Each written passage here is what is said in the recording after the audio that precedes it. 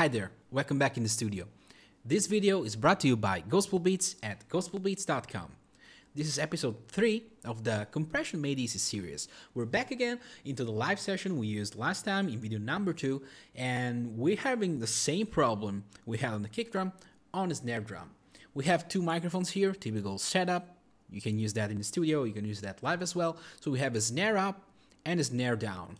Two SM57, so pretty straightforward mic placement here and mic choice. As you can see, the performance is quite uneven. So we have a very soft hit like this one, for instance, and you have a very loud hit like this one. Okay, this is the snare down, so with the snare at the bottom. You have the same issue up above. Okay, you have a loud hit like this one. You have a much softer hit like this one. So, okay, so generally speaking, we want to even out this performance. Okay, and you gotta be a bit careful with the snare. So our setup is pretty simple. We want to catch a lot of the audio here. So we're gonna go very far towards the left part of the threshold knob. We want to tame a little bit of the attack because we have the snare down. We're operating on the two tracks grouped. Okay, so this is picking up the snare up and the snare down as well. This is a technique I often use to have more glue with the snare. So I very rarely do a different compression setup for each track. So it's better for me on average to have just a group with the snare on. Okay, they can have, of course, different EQ settings, but most of the time you want to have just a single compression to apply some glue, as I mentioned before. Okay, so getting back to the settings, I went pretty, hard with the attack, going all the way down. It's dangerous because we're killing too much of the attack, too much of the character of the sound, especially on the strings here. So on the snare down, okay, where you hear a little bit of the sparkle, a little bit of rattle, so to speak. So you want to preserve that attack, and I needed to do a little bit of hard compression here. I went all the way up to 10. I rarely do that, but this time it sounded good to me. Okay, so we're going from here to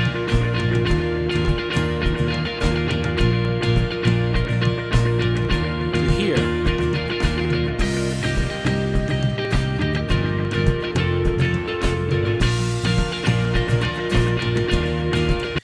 Okay, so it's very, very interesting what we're done here. So you see that we have a pretty average hit here, but we have a huge hit down here, and they sounded pretty much the same. Let's just solo it to make it even more evident.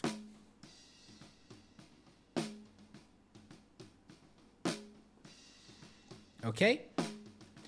Of course, they have a slightly different tone because the drummer hit a different part of the snare, so it's very, very hard to find someone who is able to hit the snare exactly at the same point. So the tone changes a little.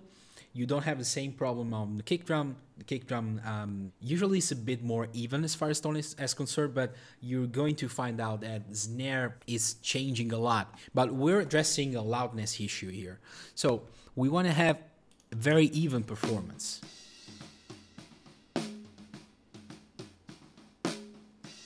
They're all similar. We don't have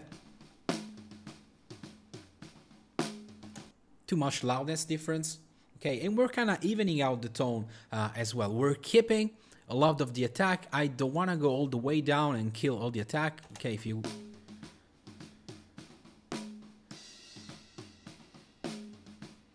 I don't know, I don't like it. I feel like it's overcompressed. I want it to leave it a little bit of space to breathe. Of course, quick release on top of that because we don't want to have too much tail. We have a very harsh resonance coming from it, so we want to tame that.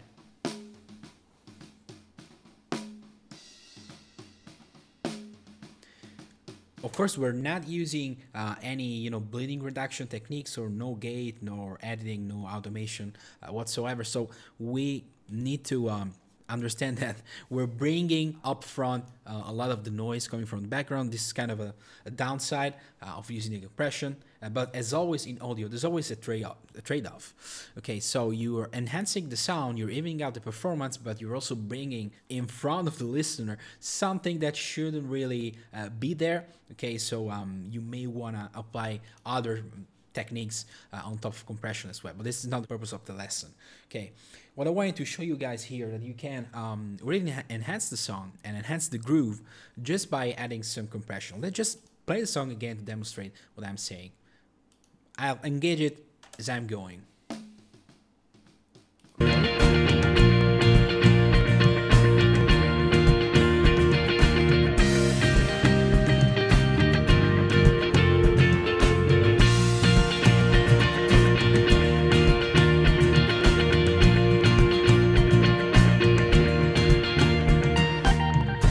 Much better to me.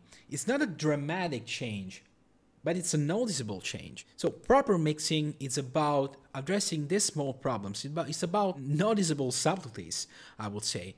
You can notice that it's not straight in your face, but it's enhancing the song. It's enhancing the quality of the performance. Okay, so we're helping the whole session. It's like helping the guys who play to better deliver their message, so to speak. I don't want to get too philosophical, okay, but we're doing a lot just by applying a little change. So as far as settings are concerned, just a simple compression here with very fast attack and release. Not super fast attack, 10 milliseconds, reasonably fast attack, and a very fast release at 0.3 seconds. We're also compressing a lot because we had a lot of consistency issues, okay? We go from very, very thin sounding hits like this one on the snare down to huge hits like this. So we want to make sure we're evening out completely the track. So we went for a kind of an unusual setup. Here, I rarely use the 10 ratio knob here. I'm usually more conservative, between 2 and 4, but here it works. So find your own setup, find the setup that suits your own situation, and keep on experimenting with that. So that was a pretty subtle change, but you'll see that can make really a big difference if you look at the big picture of your mix. So experiment with that and let us know in the comments if you have any problems or you have any creative solution to even go further than that. Please drop a like if you like this video and consider subscribing to the channel. I'll see you guys in the next video.